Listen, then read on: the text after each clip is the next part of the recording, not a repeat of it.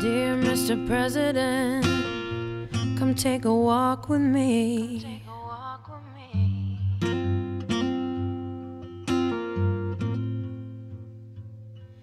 Let's pretend we're just two people and you're not better than me. I'd like to ask you some questions if we can speak honestly. What do you feel when you see all the homeless on the street? Who do you pray for at night before you go to sleep? What do you feel when you look in the mirror? Are you proud? How do you sleep while the rest of us cry? How do you dream when a mother has no chance to say goodbye? How do you walk with your head held high?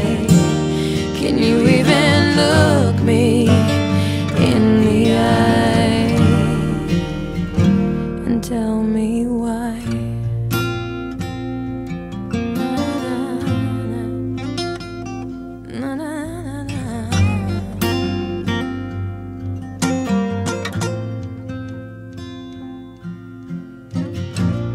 Dear Mr. President, were you a lonely boy?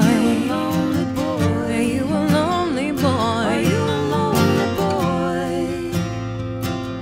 How can you say no child is left behind? We're not dumb and we're not blind. They're all sitting in your cells while you pave a road to hell. What kind of father would take his own daughter's rights away? And what kind of father might hate his own daughter if she were gay? I can only imagine what the First Lady has to say. You've come a long way from whiskey and cocaine. How do you sleep while the rest of us cry? How do you dream when a mother has no chance to say goodbye? How do you walk with your head held high?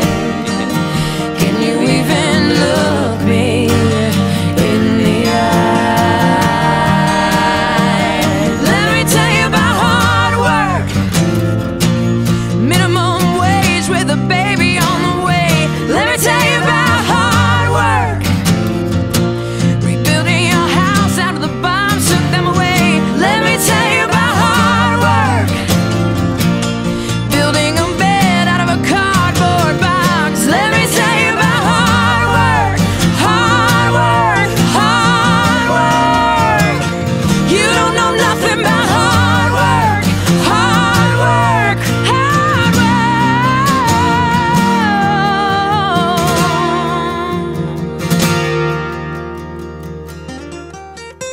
How do you sleep at night? How do you walk with your head held high? Dear Mr. President, you'd never take a walk with me.